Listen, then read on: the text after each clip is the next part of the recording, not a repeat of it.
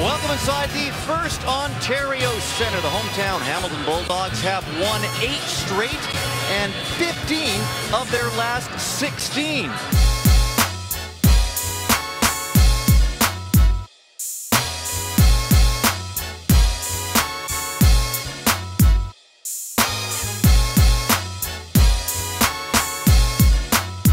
For Shirk, he plays it cross ice and a crossbar there.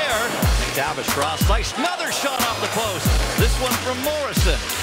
McTavish was looking cross ice again for Morrison. That's broken up. And he'll navigate it out to center. Alex Johnson 2-on-0 with Stonehouse. To Stonehouse, back to Johnson. They score! Short-handed goal, 67th. Have a 1-0 lead over the Hamilton Bulldogs. He shot back to the point. The blast there is glove. Xhekaj plays across ice. The long wrister into the glove of Donoso. He will hang on, and we'll have some pushing and shoving in front of the Ottawa goaltender. Back to the point. The long wrister knocked down by Donoso. They bang away in front, and Donoso down is able to hold it out. Back over to Morrison. Logan Morrison shot off the crossbar. Oh, man. What's that? 3 now, Mark, off the bar? 1-0 Ottawa after 1, thanks to Alex Johnston's 7th. We'll go cross ice. Bulldogs back in. Busted a slot. A quick shot there and a good stop. They need something, a spark of some sort to get them back on track. He's looking for it and they get it. There's the spark indeed. The magical combination does it again. In transition, here come the 67th. In alone is Stonehouse, and he is stoned by the pad of Costantini. A glorious chance there for the 67th. Long pass ahead.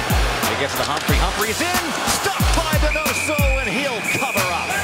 And it was a successful second period for the Bulldogs as Logan Morrison's 25th of the season has tied this game at 1. We just have a good group, and we work hard on practice, and then we play good.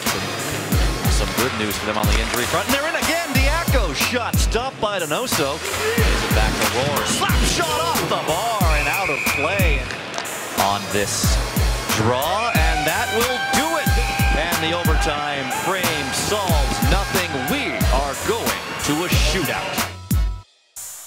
Diaco starts out to the right, step back to the middle. Diaco over top of the puck, drags back, hits the Datsuki, and Diaco finish!